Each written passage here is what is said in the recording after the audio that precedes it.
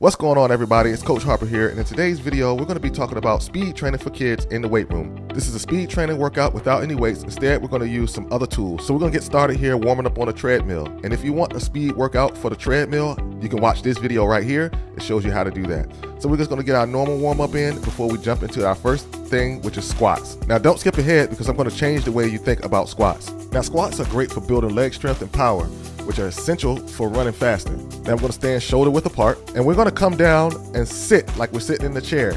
Now we want to put the weight on the heels as we're doing this. As you can see, my hand is under Chloe's foot, and doing that will help with this. Now we want to do 3 sets of 15 on this, as this will help them push off the ground for faster running.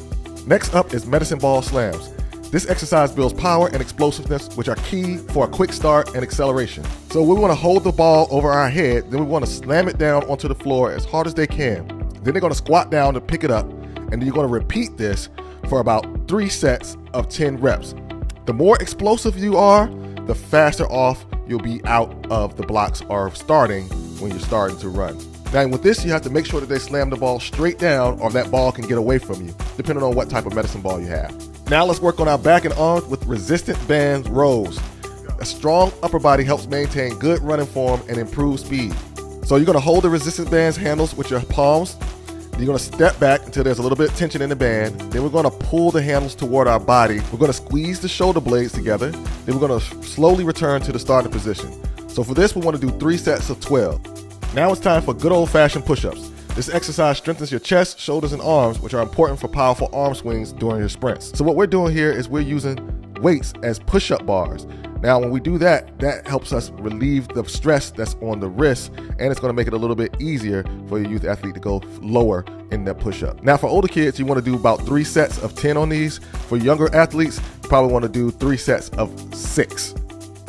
Now let's use our resistance bands again for squats. This adds a bit more challenge to our leg workout, making our legs even stronger or faster for sprints. So they're going to stand with the band on their feet, shoulder width apart. They're going to hold the handles, and then they're going to perform a squat as you normally would. They're going to keep the tension in the band. So we're going to do 3 sets of 15 on these, or for younger kids, you can do 3 sets of like 8. Stronger legs mean quicker steps. Okay, next is our medicine ball Russian twist.